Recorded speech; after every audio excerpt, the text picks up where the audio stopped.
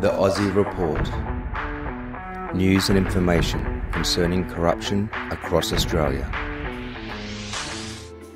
G'day folks, it's Mad Aussie here and welcome to the Aussie Report.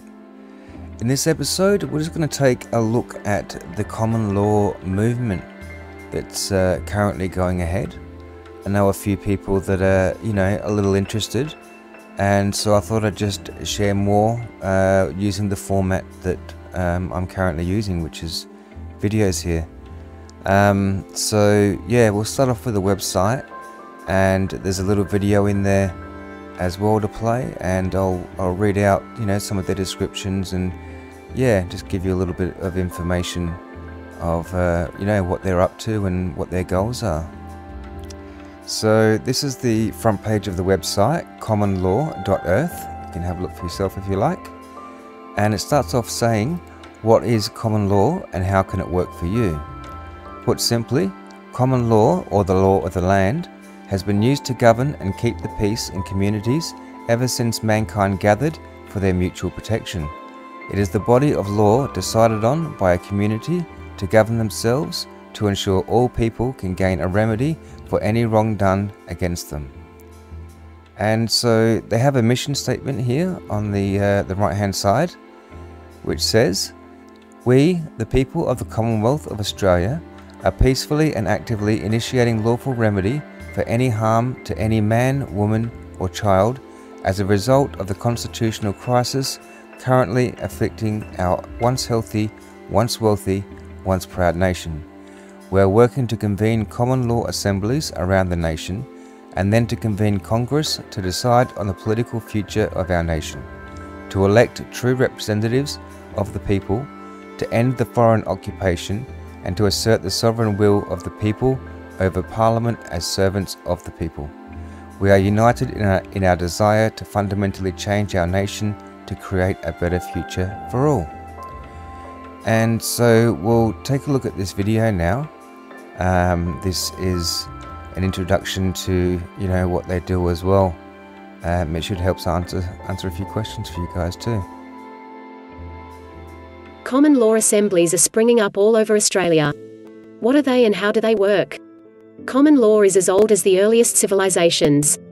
It has always been the basis of all laws that a society and/or community agree to be governed under.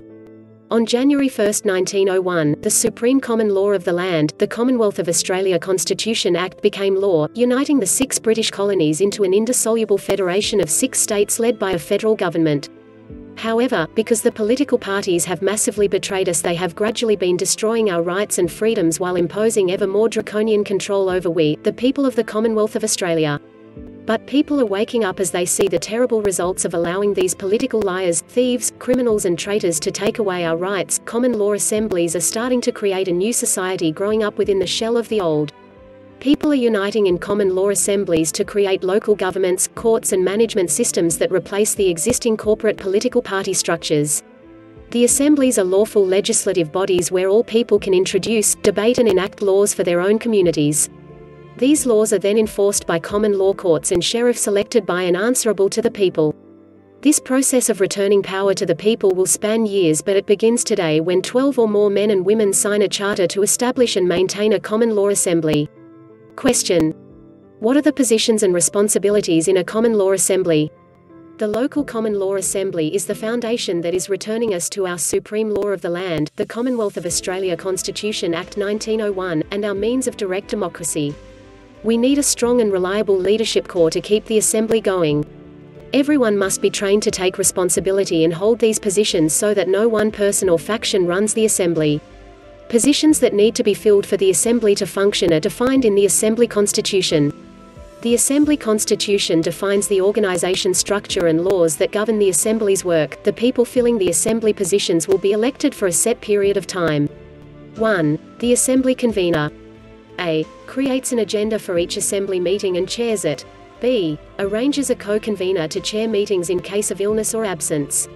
2. Secretary. A. Keeps the minutes of Assembly meetings. B. Maintains a membership and contact list. C. Corresponds with other assemblies. 3. Sheriff. A. Provides security at all meetings and public events and eventually for our local common law courts and tribunals. B. Delivers summonses, orders, and other assembly documents. C. Recruits and trains deputies. D. Organizes an urgent response network to protect our members. E. Recruits and trains a local citizens' defense militia. 4. Education Committee Coordinator. A. Plans and organizes, with other volunteers, all educational work within the Assembly, like holding classes on common law, and outside the Assembly, like preparing leaflets, press releases and public information material. B. Organizes the education and training of new members. C. Does background research on different topics and prepares materials for the Assembly. 5. Action Committee Coordinator. A. Plans and organizes, with other volunteers, all public actions and events, like protests, picnics, and rallies. B. Plans direct action in conjunction with the sheriff and deputies. 6. Judicial and Legal Coordinator. A. Plans and organizes the common law court and public tribunals, and their cases and procedures. B. Assembles and trains court personnel, including the adjudicator, registrar, jury members, prosecutor, court recorder, and sheriffs. C. Works with the education coordinator to provide educational material on the court and the law to Assembly members.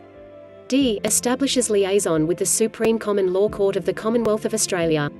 Note, the common law courts and tribunals are established by the Assembly in each community as a whole and administered by this coordinator, who, like all steering committee officers, is accountable to and recallable by the Assembly.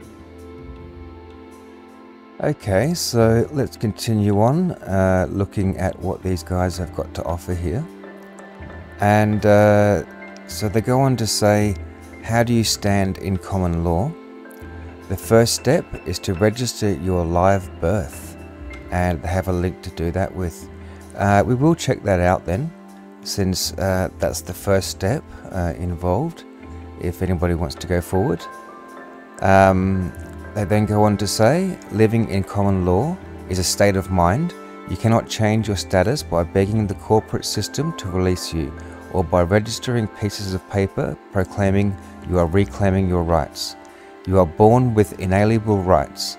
You lose them when you agree to let others determine your rights for you. When you refuse to allow anyone to override your rights, only then will you be living free. You can only live in the common law when you refuse to acknowledge admiralty law and the assumed authority the political parties have imposed. And what I've seen a couple of times on their website is educate, facilitate and activate. So it may be like a little slogan of theirs or something, I'm not sure. But just under this top row, they say under educate, we provide educational material, videos and courses to help people learn and comprehend how common laws work.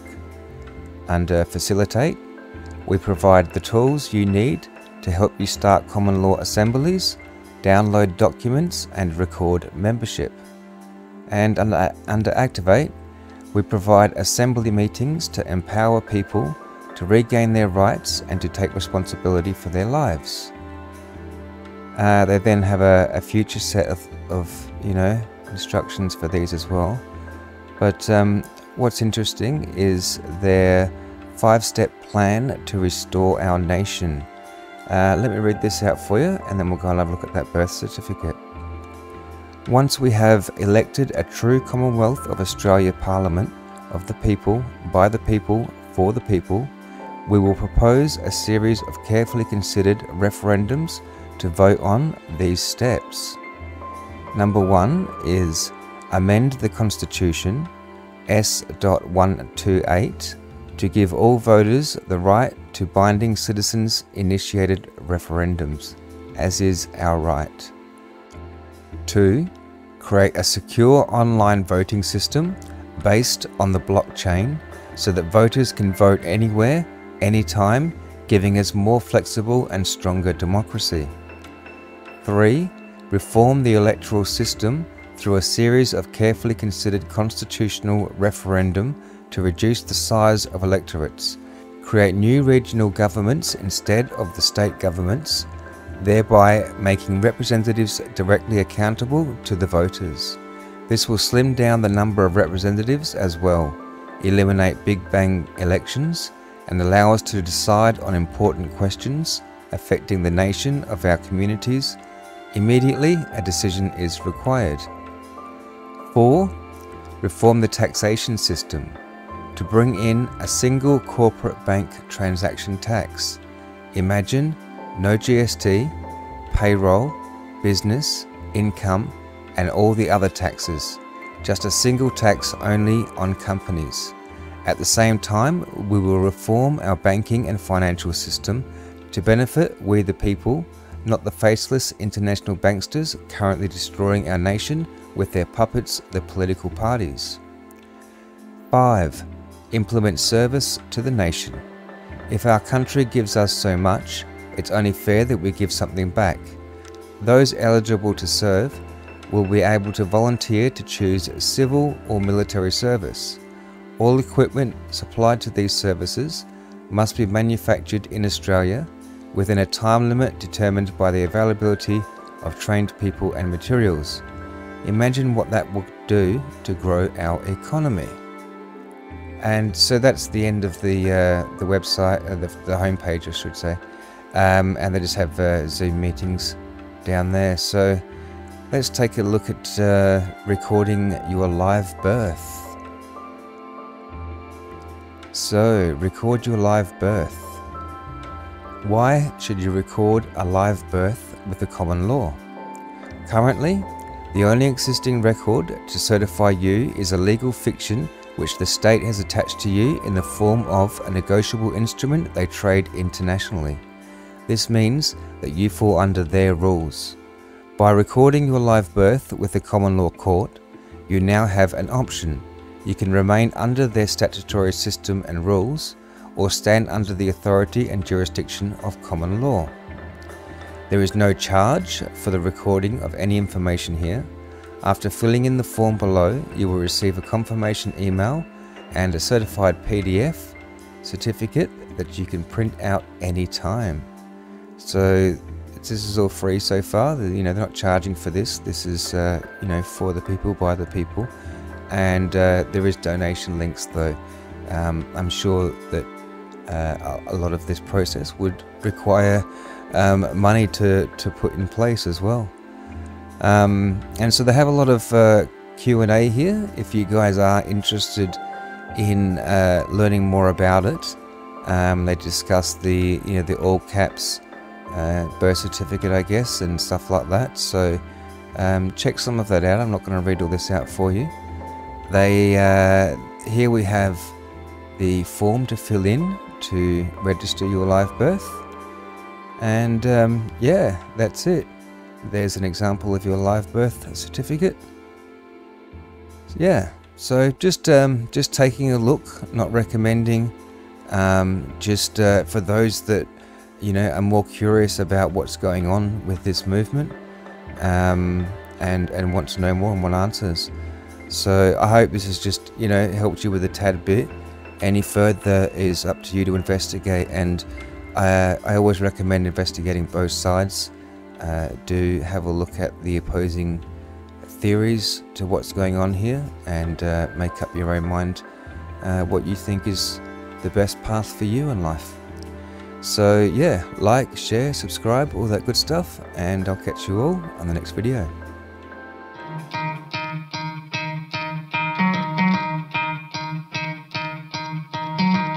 Try to play, but you're never gonna beat me. Look the other way, what I'm doing ain't easy. Bloody hands stained from the people who deceive me. Muddy hands break through the chains, go free me.